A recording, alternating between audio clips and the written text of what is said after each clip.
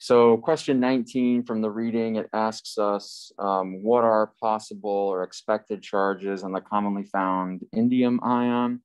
So indium is right here on the periodic table. And so this is a little bit ahead. Towards the end of lecture, we were going to get into ions and charges of those ions, but we can do that for indium. So the condensed configuration would be krypton,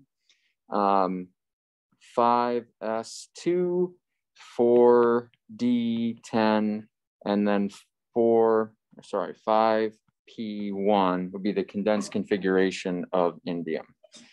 And one of the things that I kind of mentioned when we were looking at valence electrons and trying to figure out valence electrons, I said, when we're filling the d orbitals, we tend to think of them as valence electrons. But once the d orbitals are full, we tend to think of them as more of like noble gas configuration electrons, that we're not going to break a full complement of d electrons. So with that being said, if we just kind of ignore the 4d electrons for right now with respect to indium, it's asking us what are possible charges that indium could have.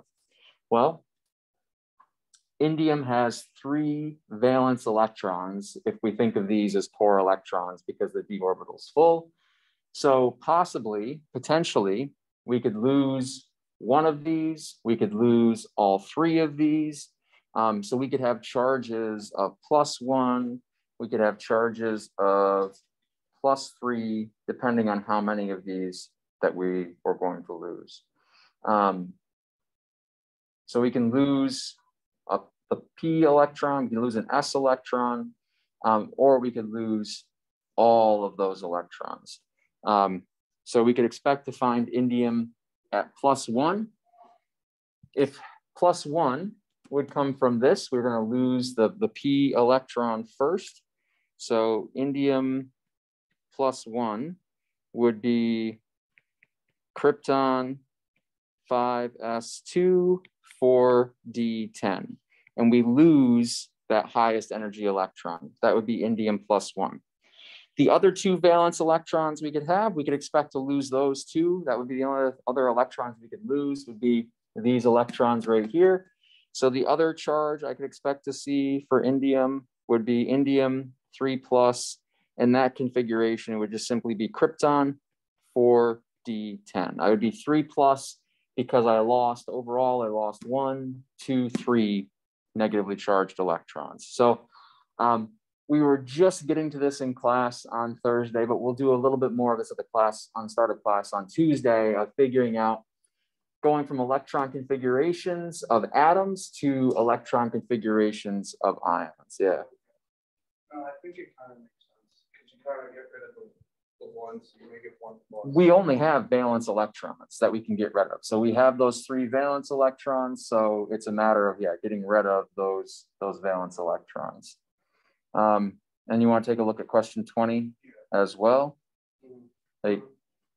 So which metal ion does not have pseudo noble gas configuration? So that was question 19. For question 20, we're given the following ions. I've got silver +1, got gallium 3+, I've got copper +1, nickel 2+, and lead +4. And it asks me which metal ion does not have pseudo noble gas configuration. And for that, we kind of want to look at where each of these are in the periodic table and the configuration of each of these. So it is kind of a tricky question because some of these configurations don't follow what we know. So for example, silver 0 would be krypton 5s1 4d10. Even though silver is right here, silver is one of those exceptions where silver skips filling the s orbital. So it only puts 1 electron in the s orbital, and then it actually fills the d orbital. So silver, we would expect it to be 5s2, 4d9, it's 5s1, 4d10. So because of that, silver plus 1, we're going to lose this 1 electron right there. And yeah, we said if we have a full d orbitals with electrons, we kind of consider that our noble gas configuration. So that would have, this would be pseudo noble gas configuration.